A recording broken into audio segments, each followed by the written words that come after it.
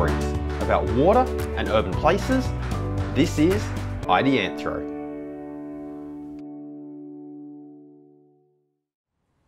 Hey everyone, and welcome back to Ideanthro.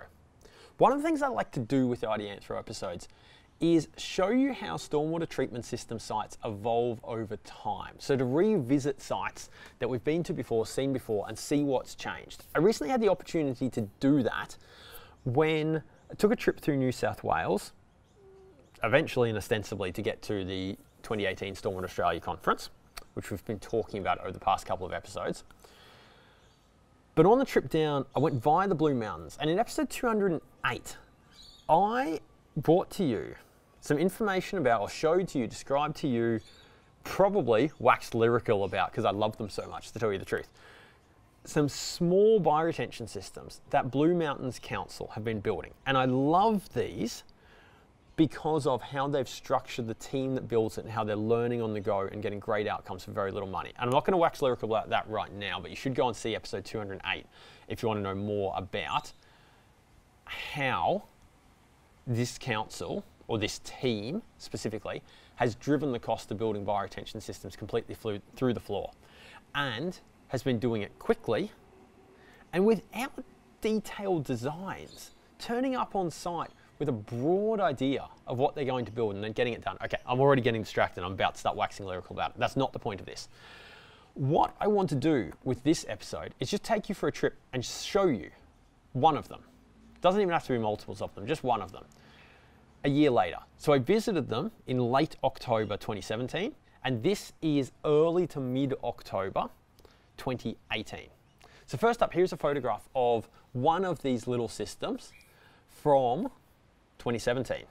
It's relatively recently been built, and you can see how it's a little offline bioretention system.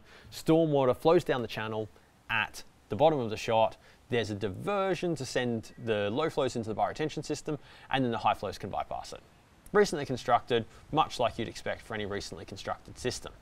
I went back a year later, and this is a shot of the same system from a pretty similar location. What's interesting here is the fact that it doesn't seem like it was ever planted out. This system, and none of the ones nearby, have any plants in them. There is a little bit of planting around the edges, but not a lot, certainly not mature. It looks like the stuff around the edges is pretty recent. Maybe not really recent, but quite recent. But there's clearly been no planting in the bioretention filter media. So I'm curious about why that's the case, and I really should do some research to look into it. But what I found fascinating about this is the fact that it hasn't been planted, but it clearly still drains, because there was quite a bit of rain. So we spent 2 nights in the Blue Mountains. So we came up on the Saturday, and we left on the Monday. So we spent the Saturday night and the Sunday night there. And it rained essentially from the Saturday evening through until the Monday morning. And it had just cleared up when I took this photograph. You can see that. You can see the sun out when I took this photograph. But it had rained solidly throughout the Sunday. And yet, this system's drained down completely fine. So conventional wisdom would be that, if you have a system that doesn't have plants in it, it's going to be at a bit of risk of clogging up or draining really slowly. Well, this doesn't seem to be showing a lot of evidence of that. Now, it probably doesn't have the largest extended detention depth of any system I've ever seen, but nonetheless, I found it interesting. It's an anecdote. You know, the plural of anecdote is not evidence, or no, the plural of anecdote is not data. Sorry, got that statement wrong. Plural of anecdote is not data, but I just like to showcase this. Interesting systems a year later.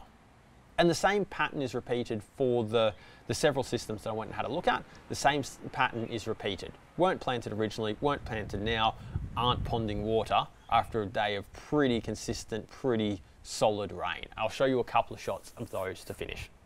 So just one of these things, interesting, take a look. You can, of course, look up, I'll flip it up on the screen right now and I'll put it in the show notes as well.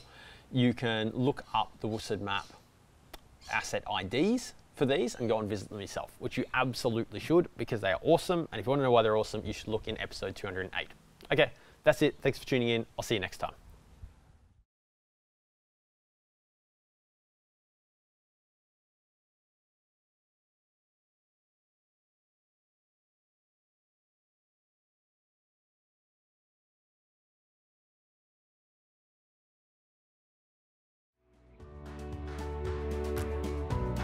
Before you go, our best episodes come from your questions. This knowledge base, these discussions that are Ideanthro, improve with your contribution. So if there's a topic, an idea, a concept that you would like us to explore, come and ask us. You know where to find us. www.ideanthro.com/contact. You can find us on Facebook, YouTube, LinkedIn, and that place you get your good podcasts from. You know where to find us.